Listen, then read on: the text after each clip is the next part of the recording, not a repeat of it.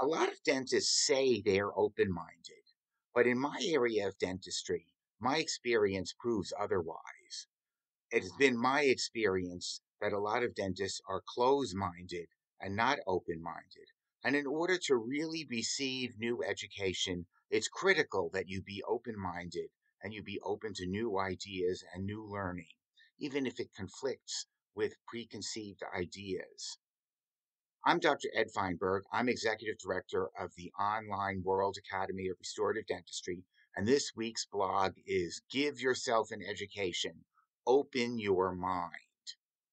I was at a study group meeting last week affiliated with a well known institute, and a case was shown, and everyone agreed with the instructor that teeth with no clinical crowns should be restored with buildups or posts. That is, everyone except me. I pointed out that posts and buildups are not retentive, and posts can actually do harm to teeth by setting them up for fracture. When crowns and bridge work fails, you can bet your bottom dollar that the post is going to come out with the restoration. So, how retentive really are they? I informed them that I gave up doing buildups and posts years ago because they don't work, they cause harm, and they are actually a waste of time. I can feel the stares like daggers. They must be thinking, who do you think you are? And where do you come off to make such an outrageous statement? We make money by charging for posts and buildups. We need that reimbursement from the dental insurance companies.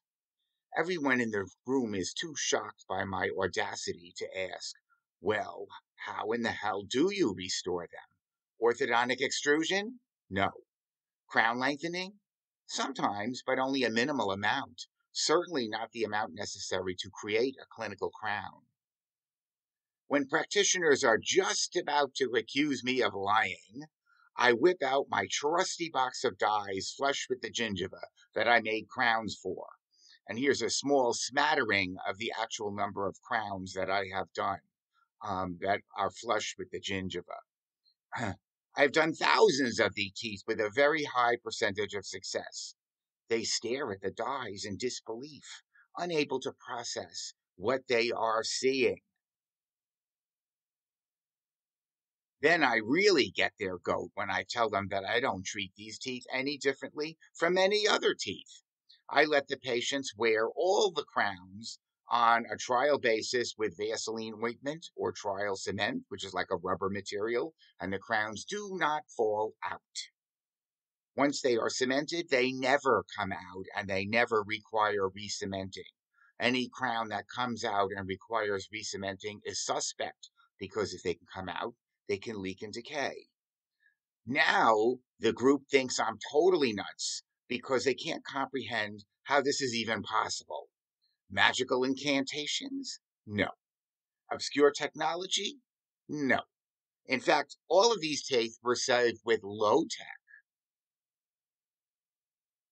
The reason they can't comprehend how teeth with no clinical crowns can be saved without posts, orthodontic extrusion, or extensive crown lengthening procedures is because they have been indoctrinated to think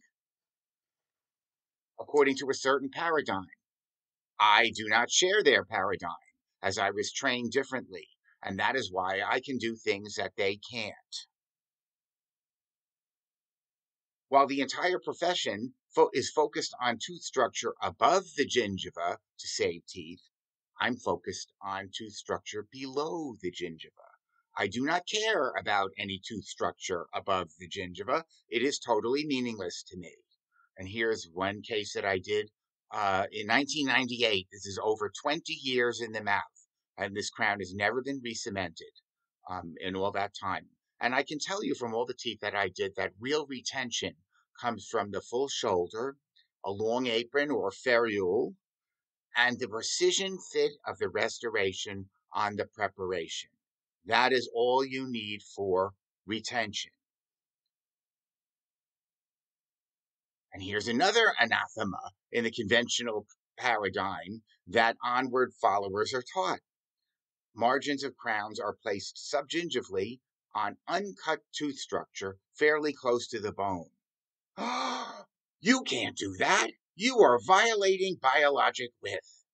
Well, if that was true, that I was violating biologic width, I wouldn't be able to show 70 years of documented cases where thousands of teeth were prepared in the exact same way. And I wouldn't be able to show cases in health with x rays for decades. I'm following the same protocol that came from dentistry's roots, that my father's teacher pioneered. Isn't it interesting that most presenters in the dental profession almost never show follow up x rays of finished cases? The truth is that much less width is actually needed for the biologic attachment than what is touted by the conventional paradigm. Truthfully, crowns and bridges fabricated according to the onward protocol have an unmatchable track record of success and longevity. The restorations are not only incredibly retentive, they protect the root surface from recurrent decay. Their design mirrors that of the mason jar cover, which is the best known method of food preservation. And you can see how they almost look exactly the same here in this slide. When I present x rays of cases in the Onward program, I always point out how the margins of the crowns are close to the periodontal bone and mirror the bone, as you could see here in these finished x rays, right? They mirror the bone. These are 30-year x rays, no changes in 30 years. That's a tremendous success. This is the best architecture that you can have for health and for distributing forces along the foundation. I rarely hear speakers talk about engineering principles when it comes to crown and bridge work. Only cosmetics.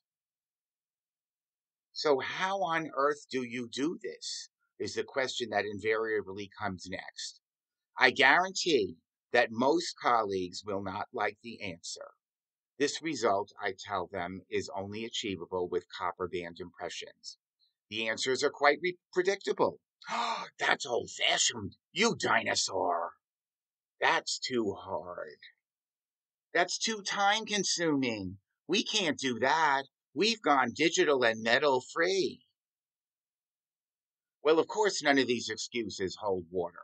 The sobering reality is that the only way to register a complete impression of the entire root surface is with copper bands, unless the gingiva is completely cut away to expose the entire tooth structure. And no one would do this to a patient.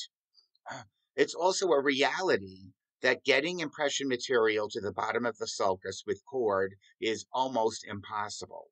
All the impressions I see in presentations and in magazines, and I mean all of them, are grossly inadequate in my opinion. As you can see here, these came out of a magazine, and this is what they tout as being good impressions. To me, that's totally inadequate because there's not enough tooth structure registered below the gingiva as compared to copper bands. And you could see here, I'm all the way down. And there's quite a big difference between this and the crowns that are being made on dies made from these impressions. As you can see, take a look at these dies here. The truth is that copper band impression taking is a skill like any other. Copper bands can be used with any impression material. It's the principle of the copper band that is important, not the impression material. But as with any skill, there's a learning curve. The more a practitioner works at learning the skill, the easier it becomes and the better and faster he or she becomes. It takes me far less time to take a copper band impression than if I had to pack cord with elastic. If compound is the impression material, and I know a lot of people say, oh, that's not very accurate or that's old fashioned, I can take a faulty impression over in seconds and I don't have to worry about bleeding or hemostasis. That's a tremendous advantage. It always amazes me that the same practitioners who have learned to manipulate complicated digital designs of restorations on the computer find taking a copper band impression too difficult. Maybe they don't want to get their hands dirty. Less practitioners today know how to carve teeth, fabricate temporary restorations, and do hands on laboratory work. They think that hands on is beneath them because everything can now be done on the computer. In reality, this is not true. The technology is not there yet. It would be nice if CBCT stamps could register an accurate 360-degree impression of the prepared tooth, but to date this is not possible. Conventional intraoral screening is confined to tooth structure above the gingiva. Certainly, being able to register a complete impression with a scan would revolutionize dentistry, and I would be all ears if such an advancement came down the pike. I want to do better. It is the principle of registering an impression of the entire root surface that is important, not the method by which it's accomplished. It's so sad that most dental practitioners do not have the ability to look at problems from different points of view. Why are they so stuck in the paradigms that they were indoctrinated with? Why do so many practitioners refuse to even consider that their paradigms might be wrong? Why do they cling to these paradigms even when confronted with overwhelming evidence that they are, in fact, wrong? And as Dr. Brannemark said, clinical requirements based on clinical documentation established during half a century must be respected. And as a result, what I have to offer must be respected because I have 70 years of documented evidence. And I have tremendous respect for Dr. Brandemark. I got to meet him, and he was a true scientist and researcher. And that's what I really, really admire. The real failing of dental education is not that they teach dentist techniques that I don't agree with. They have to teach students something in a very short period of time so they will have minimal proficiency when they graduate. The real failing is that students believe that those techniques are the only way to do things and the best way to do things, and nothing could be further from the truth. I gave a presentation to University of Texas Houston Dental School a few years ago, and the meeting planners were very forward thinking.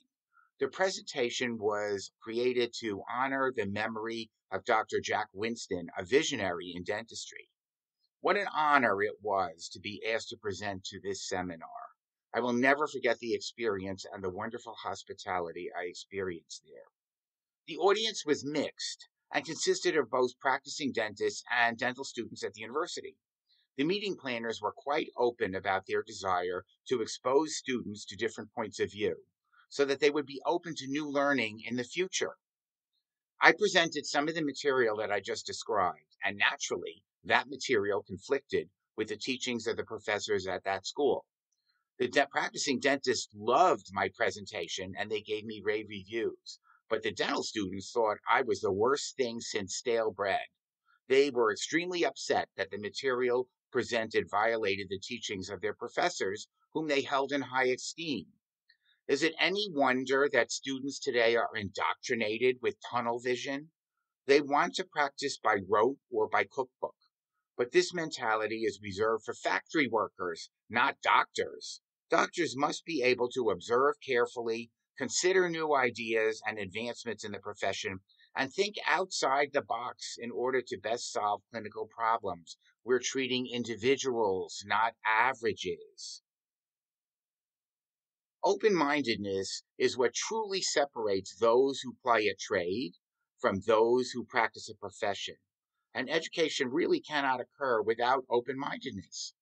On the first page of Dr. Winston's autobiography, he quotes from Gibbon. Every person has two educations, one which he receives from others, and one more important, which he gives himself.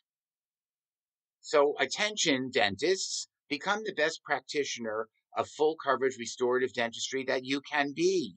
Don't settle. Join the Onward program and learn how to do crown and bridge work that you can really hang your hat on with excellence and confidence. Learn how to save hopeless teeth, teeth that everyone else wants to extract, and learn how to provide new options for your patients that you never even thought of. Visit the website and join here, theonwardprogram.com. I'm Dr. Ed Feinberg, and I am available to give presentations.